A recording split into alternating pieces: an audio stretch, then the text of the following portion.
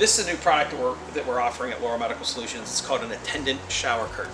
So it's designed, now I have it mounted on our shelving unit here in our warehouse, but it's designed to be lower, and it's the purpose of it is to keep the attendant dry as well as the bathroom dry.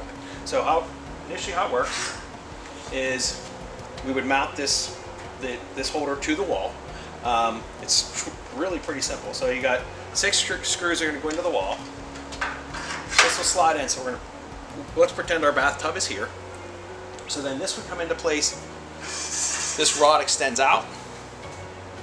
So now the person's in here bathing and they're done.